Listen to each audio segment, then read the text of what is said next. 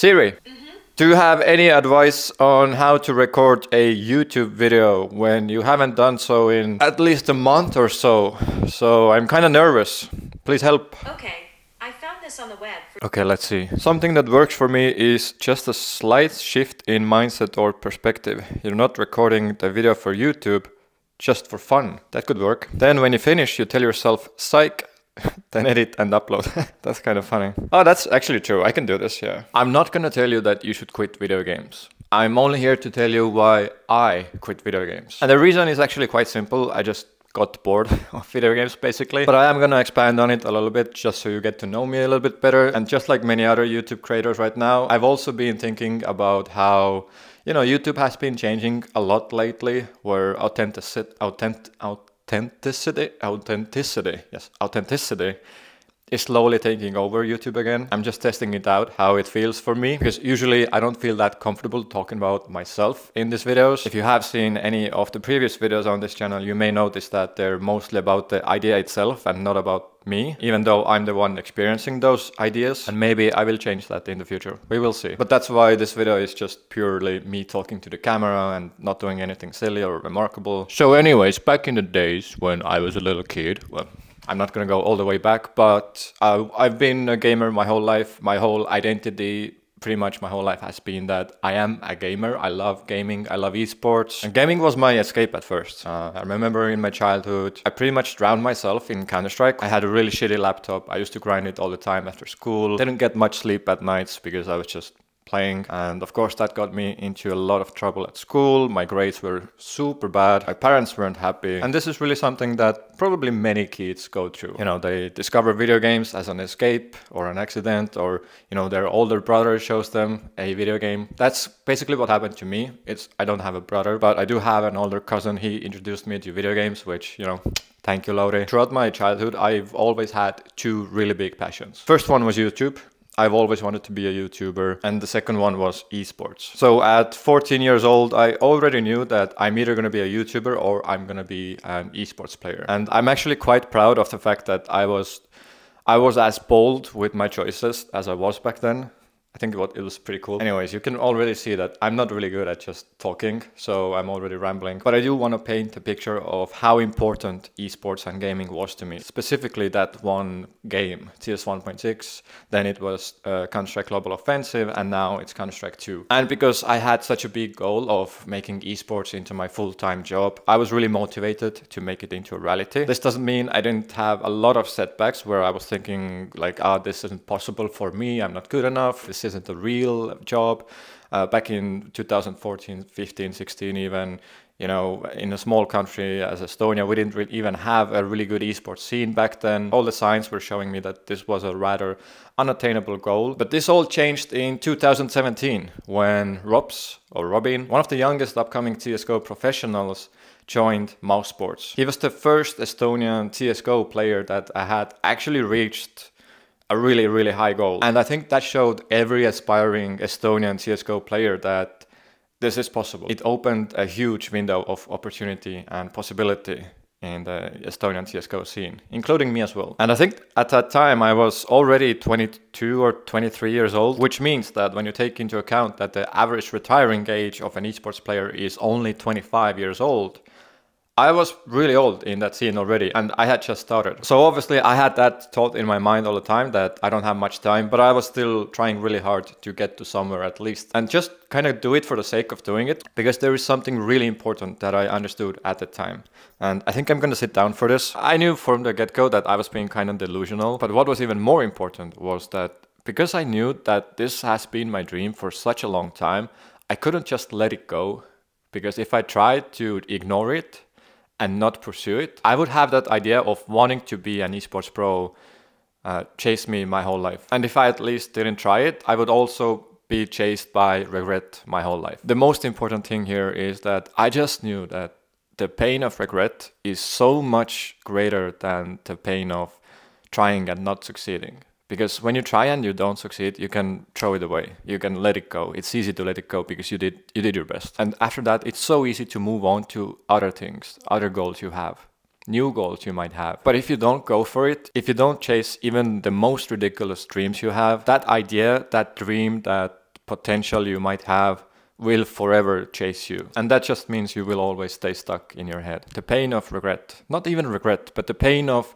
having an idea in your mind that you want to do, but pushing it off and not pursuing that idea. I truly believe that it's something that will destroy your soul, and it will make you into a sad, bitter, angry person later in life. Recently, there was a person that came into my life, and one of the first things she said is that she felt like I had a really clean aura or clean energy. I don't know. I'm not really a spiritual person. I kind of am, but I try to keep it balanced. And I think one of the key reasons for this is because whenever I have any idea in my head, any idea, it could be the dumbest idea I've ever had, I just know that if I go for this idea, no matter how dumb it is, I will feel content and satisfied after the fact. I have always believed that humans are idea machines. Anyways, I'm rambling again, but how did my attempt at creating an esports career for myself actually go? Well, I'm glad you asked. I'm gonna tell you. Obviously, I didn't make it because I'm here right now talking to you about this. I went all in. I tried really hard for a couple of years. I saw that I didn't really have what it takes. I wasn't that good mechanically. I wasn't mentally strong enough to do it consistently. And quite frankly, I just really hated spending all my free time behind this desk here. It was so fucking boring at times. At one point, I just started hating it. I wanted to go out there and experience real life, but instead I was, you know, playing CSGO, grinding deathmatch for the 100th time this week. At this point, I had played in different teams that had showed some potential. I had a YouTube channel dedicated to Counter-Strike where I made tutorials for other people to enjoy. I had built a small community of people who were also sharing the same passion for Counter-Strike as I did on platforms like Discord, Twitch, Instagram, YouTube. And so I had quite a few people support me and my dreams. But at that time, when everything outside of me showed signs of potential success in that area, inside I was really starting to feel tired and exhausted and burnt out from all of it. I just stopped enjoying it. That's it. And this was pretty shocking for me because up until now, chasing my dreams in esports was really all I wanted to do. So now that I was feeling like I wanted to do something else, I was quite confused. Like, what is this feeling? Why? I thought this was it. This is all I needed, right? No? I mean, at this point, I already had over 6,000 hours or so in Counter-Strike. So the idea of leaving that behind to pursue something else was just, it felt really unnatural to me. Like, what else would I do? But this feeling of not enjoying the pursuit of my dream,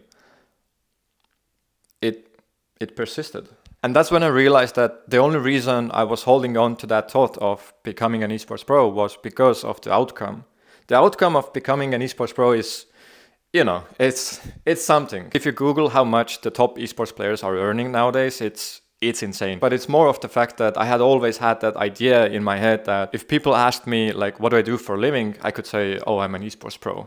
And I always thought like, oh shit, that sounds so cool. I want to be able to say that. When I realized that the only thing I really wanted was the outcome and not the pursuit itself, that's when I realized that it was time to let it go. And with that realization, over the past year or two, I started to slowly just play less and less and less video games because I didn't have the desire anymore. Which eventually got me to the point where I sold my PC. You know, my PC used to sit right over here. I haven't even played Counter-Strike 2 since it came out. It is somewhat because Apple is not supported on Counter-Strike 2, but also because I don't really feel like I want to. I still follow the esports scene. I still probably watch every game Robs plays. Just yesterday, I watched him win another tournament in China. And Robs got the MVP, by the way. I'm still a huge fan of Robs. But the whole reason for this video and the whole reason for this channel's existence is just imagine how much freedom it gives you when you have an idea that's stuck in your head that you want to do, and then you actually do it. Even if you find out by doing it that it's not for you, you can now let that idea go. Your mind is now free to come up with other ideas. If I was 28 years old, but I never actually tried to achieve anything in Counter-Strike, this YouTube channel wouldn't exist. The people in my life would probably not be there. I would still dream about being a Counter-Strike pro, even though at this age I would definitely have some regret setting in. So I just cannot imagine living with that regret. It just sounds so painful. Why would you do that to yourself? So I think that's one of the reasons this person that recently came into my life said that I have this pure or clean energy because I don't carry any baggage with me. My only job in life is to take that idea that I have in my mind and put it out to the world to see. And it is fully not up to me to decide what the world thinks of it. It doesn't matter. There are so many people in life that don't pursue something because they think that, oh, it's not going to work out. Well, it doesn't have to work out. Probably even you right now. Throughout this video, I've been talking about pursuing a dream that I never achieved. You have probably been thinking about that one thing that you kind of want to pursue, but it's too big of a dream. It's impossible. You're too old. You're too young. You're too smart. You're too dumb. I don't think you can be too smart to do something. Well, maybe you can. Because usually smart people have a tendency to talk their way out of doing things, which means you probably are a smart person. But the thing is, it doesn't matter. It really doesn't matter if you achieve this or not. The only thing in life that matters is that if you have an idea, just go and do it. Why have I become a motivational speaker in this video? I don't know. The only thing that matters is that you pursue that idea you have. That's it. That's all you have to do. You cannot control the outcome. You don't have to control the outcome. And because you cannot control it, there's no fear. If you know anything about Stoicism, what do they say? If you cannot control it, don't worry about it. If you can control it, don't worry about it. I don't really care about motivating people. I don't do this so I can say like, yay, I helped so many people, look at me. You don't even need advice from strangers from the internet. I don't even know what I'm talking about right now. And I will never pretend that I know what kind of advice you need. That's not who I want to be. The only reason this channel exists is for selfish reasons. I'm doing all these videos just for myself. Just like this video here, I had this idea, I had to get it done, I had to put it out there. That's it, I'm moving on. Anyhow, that's why I quit playing video games. Now you know. I'll see you in the next video where I play Minecraft for 2 weeks straight. That's right, never let them know your next move. Alright, see ya.